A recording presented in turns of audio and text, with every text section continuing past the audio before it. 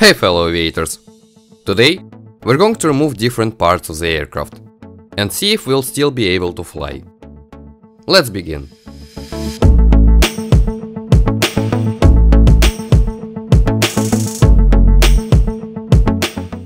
So, there's this TFS mod I reviewed a while ago that lets you remove parts of various TFS planes. Let's start with something simple, for example, the wingtips. First, we'll remove the left wingtip and see how it affects our flying. Systems damage. Okay, we can already notice the sudden speed drop. And it's a bit harder to turn left.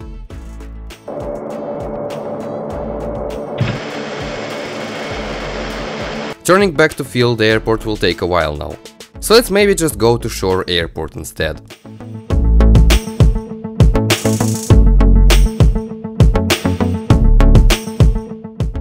The plane keeps banking to the left, even though I don't do anything.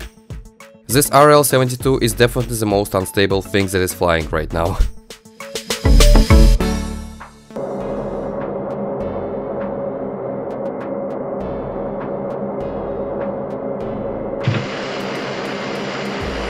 Okay, controlling this thing is much harder than I expected.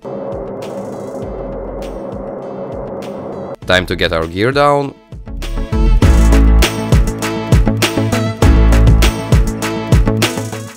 This approach will be really bad. 200.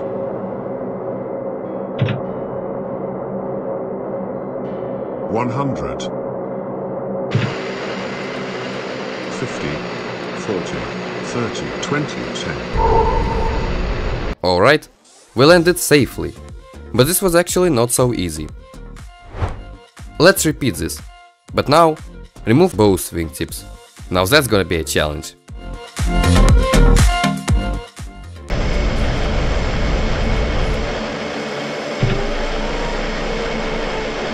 Systems damage. Systems damage. Okay, so we're about to stall here.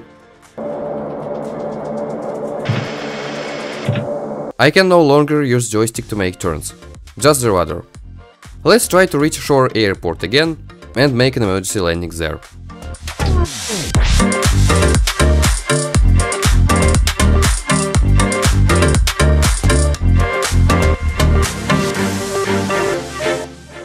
Alright, we're about to land.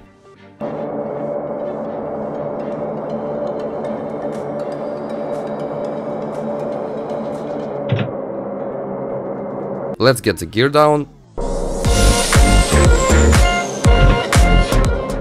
Oh, look at the speed. That is not looking good.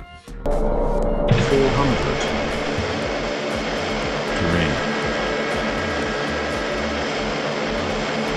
Okay, geez, that was close. Definitely not expected. And another bad approach.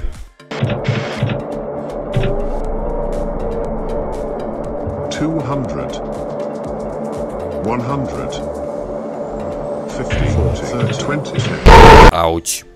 And we survived. Although this was super hard. And I almost crashed during the approach. You have to be extremely careful here. Anyway, this tool also lets you remove other parts of the airplane. But I don't think I have to explain what happens when you remove the plane's wing. Or stabilizer. It's pretty much impossible to save the plane when that happens. You know what's cool about X-Plane? It has such things right out of the box. No mods or add-ons needed. The failures tool lets you remove many parts of the plane. Let's maybe try to get rid of the wing. Like, genuinely.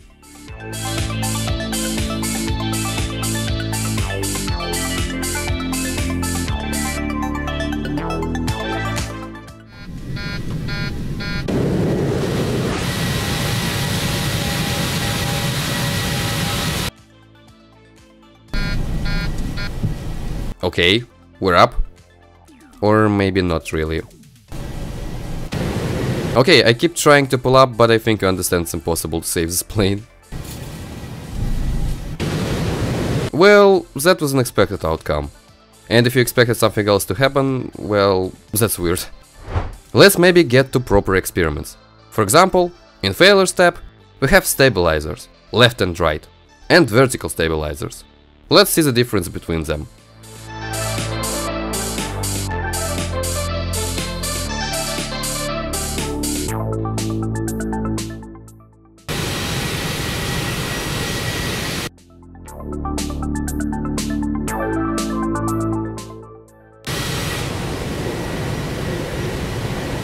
Okay, left stabilizer is apparently gone.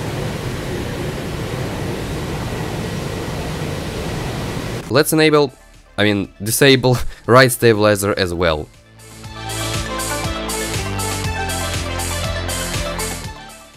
Yeah, nothing out of ordinary.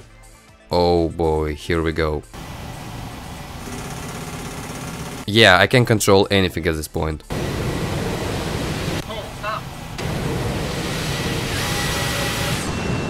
Boo. What about vertical stabilizers? Let's check it out.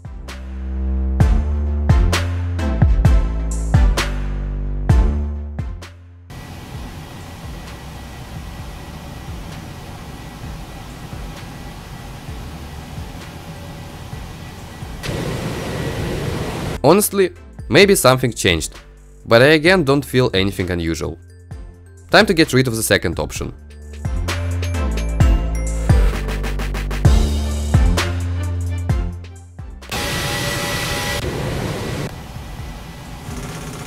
Oh yeah, that is something. I wish X-Plane had wingtips failures like TFS, because they at least give you a chance to survive. Meanwhile, wing or stabilizer failures will most likely lead you to a crash.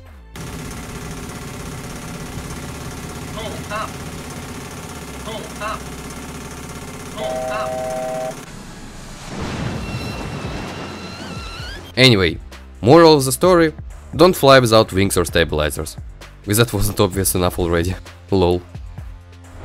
So, what can I say in conclusion? Honestly, I hope more flight simulators work on failures customization, especially the ability to remove parts of the planes, and I don't mean just gear. It is a bit pointless, because the possibility of you saving the aircraft is almost zero, unless it's something not too bad, like the wingtips. But it's still fun to watch. And what do you think? Comment below. If you enjoyed watching this video, make sure to hit the like button, and if you're here for the first time, subscribe for videos like this one. Thanks for watching, see you in the next video.